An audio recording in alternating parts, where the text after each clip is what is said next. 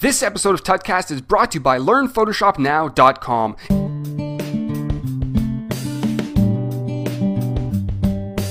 Hey there, welcome to another Photoshop tutorial from Tutcast.com. In today's tutorial, I'm going to show you how to create a very simple panorama image using a bunch of photos that you've taken, just like the one you see in front of you. Now, I took this photo using 4 photos that I took the other day. 1, 2, 3, and 4. And as you can tell, they start from the left and they go to the right. Now, depending on the camera that you have, some cameras have a panorama mode, which will help you take photos and align them correctly, but we still have to bring them into Photoshop to make sure they're aligned and blended properly.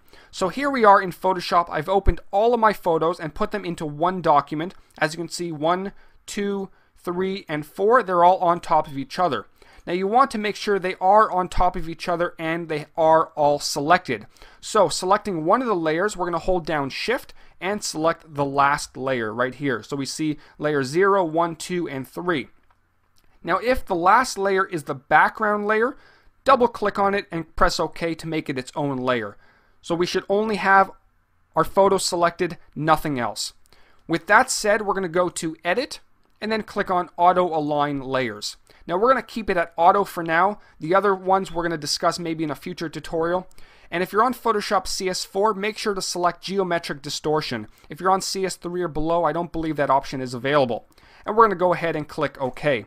And as you will see, it's going to start auto aligning the layers as best as it can, but you will see it's not perfect. As you can see here, it doesn't line up correctly that well, but we're going to fix that using blending. So make sure the layers are selected once again.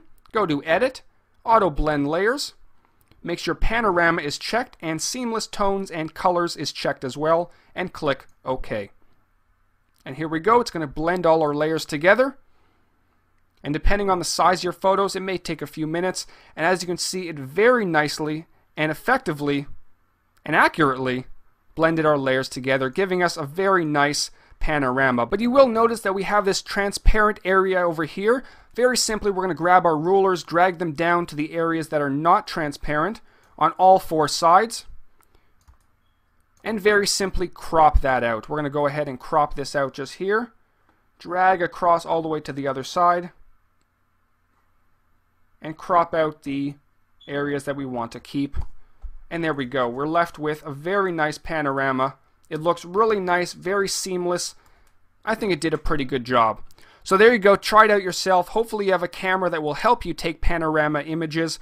Give it a shot. Hope you learned something from this tutorial. And until next time, this is Howard from Tutcast.com. Take care.